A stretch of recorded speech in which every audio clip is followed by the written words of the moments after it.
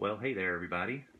Um, I've been asked by a number of people if I would do a tutorial or a time-lapse drawing on some of these Doctors Who that you've seen me producing lately. The first five of which you see rotating on the screen back here behind me, and we're going to get started on number 6 here in a second. And, okay, I'm going to try to do this. I'll talk a little bit, then we'll get started, and I'll do a time-lapse drawing of on the screen. As you can see, my setup here is a Huion tablet. It's a 19.5-inch canvas, and I use a fancy drawing glove. Wow, yeah, and a stylus. I am set up the way this works with my laptop off to the side. My MacBook Pro is over there, and I'm running Adobe Creative Cloud. Back here is my iPad that I listen to music on while we're drawing, and that's kind of how this is going to go. So let's jump in here to the screen and talk about how my setup works, and we'll get going from there. Let's do it.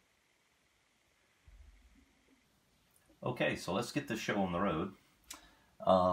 Next up is Doctor Number 6, Colin Baker. My first doctor. Pam and I started watching him back in the mid-'80s. He, I think, was on for about 31 episodes and 3 seasons before they moved to Doctor 7. So I have kind of fond memories of this particular doctor. So let's look at how I've got my setup going here. This is the same setup I've used with all my other doctors. What I do is I find a reference photo, obviously, and I set myself up with a canvas, which is what you see here off to the right, at 300 dpi, about 8.3 inches square. I don't use that many layers in these drawings. In fact, I only use one pen style.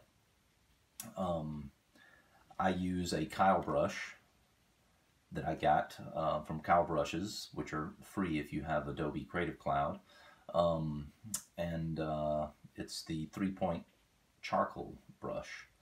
I don't think it comes at 3-point, but I put the preset in at 3 because that's the size pen tip that I like for what I'm doing. And that is the only pen I use for the entire drawing, both the white and the black. As I've done with all the other doctors and will do for the remaining doctors in this series. I only use a few layers. I have one primary layer that I call lines, which is the black outline layer.